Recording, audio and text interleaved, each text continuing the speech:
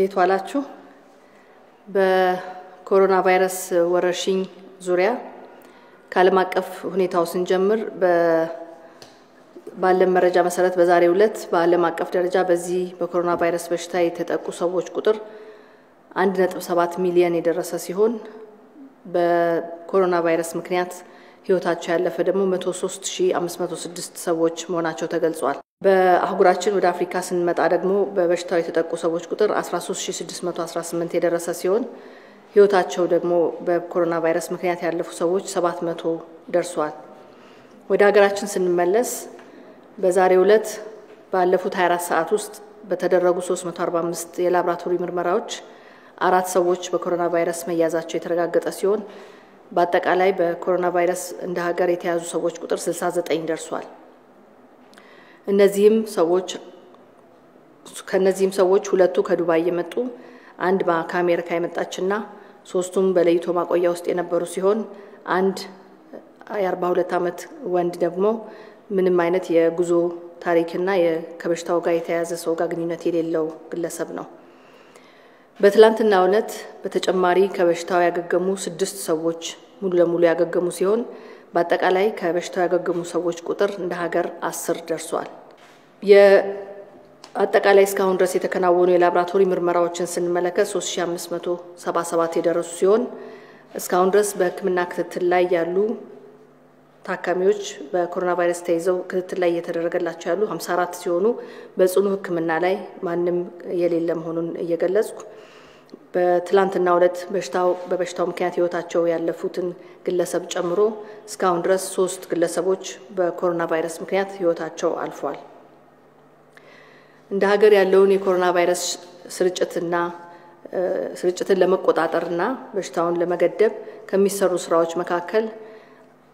በሽታው ምልክት ያሳዩ ሰዎችን እንደዚሁም ከውጭ መጥተው ደግሞ በለይቶ ማቆያ ውስጥ ያሉ በኳራንቲን ውስጥ ያሉ ሰዎችን ምርመራዎች ማድረግ አንዱ የመቆጣጠር ስትራቴጂ ሲሆን በተጨማሪም በተለይ በማህበረሰብ ውስጥ ግንዛቤን ለመጨመርና በማህበረሰብ ውስጥ ይህ በሽታ መኖሩን አለመኖሩን ለማረጋገጥ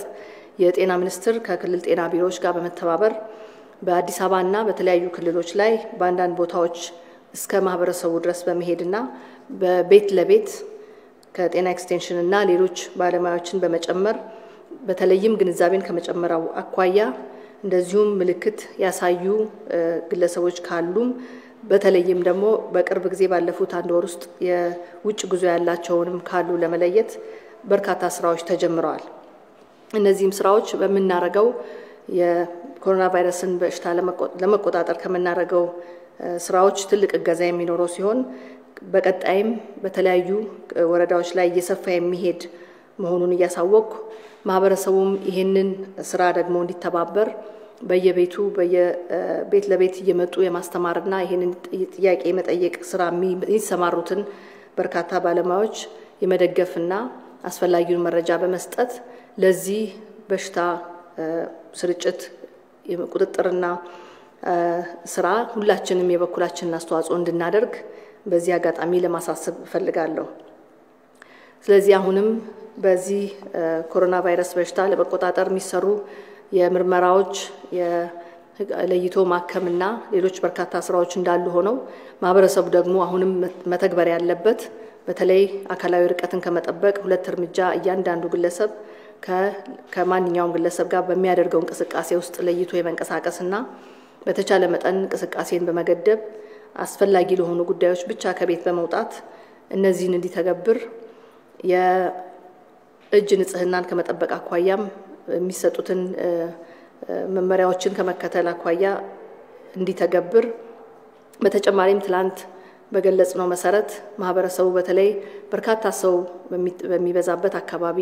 በህዝብ መመላለሻዎች ጋር ሲንቀሳቀስ በገበያ ቦታዎችና ሌሎች ህዝብ የሚበዛባቸው አካባቢ ሲንቀሳቀስ በተለይ የበሽታው ምልክት የሚያሳይ ከሆነ በተቻለ መጠን እንቅስቃሴ መገደቡ እንዳለ ሆኖ ለማንኛውም ግለሰብ ይሄን እንቅስቃሴ ሲያደርግ አፍና አፍንጫን መሸፈን በተቻለ መጠን በማንኛውም በተለይ በጨርቅ የተሰሩ ማስኮችን መጠቀም ይቻላል። በተጨማሪም በቤት ውስጥ በሚሰሩ ማንኛውም የአፍና አፍንጫ ሊሸፍኑ የሚችሉ ስካርፎችን ጨምሮ በመጠቀም በተለይ እነዚህ ቦታዎች ላይ ስንንቀሳቀስ እነዚህንም ጥንቃቄዎች በተጨማሪ እንድናደርግ ለማሳሰብ ፈልጋለሁ። በጋራ አሁንም ይህን በሽታ ለመከላከል አብረን መስራት እንቀጥል። አመሰግናለሁ።